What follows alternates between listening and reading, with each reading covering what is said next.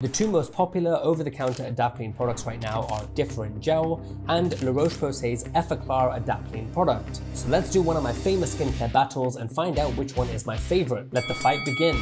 Round 1 is all about ingredients, and I can tell you right off the bat that this one is a tie. Round 2, price, and in this one there really is a clear winner. Differin Gel is available for $13 and the Roche Posay product $36. Round 3 is smell, so let me compare the two. Round 4 is my scientifically termed vibes round, and on that one I think I'm going to give this to the Roche Posay one because I'd be more proud for someone to see this on my sink than I would for this. And round 5 is the all-important skin feel. What I'll say is that the left side feels slightly smoother and less greasy than the right side, even though they both feel totally fine.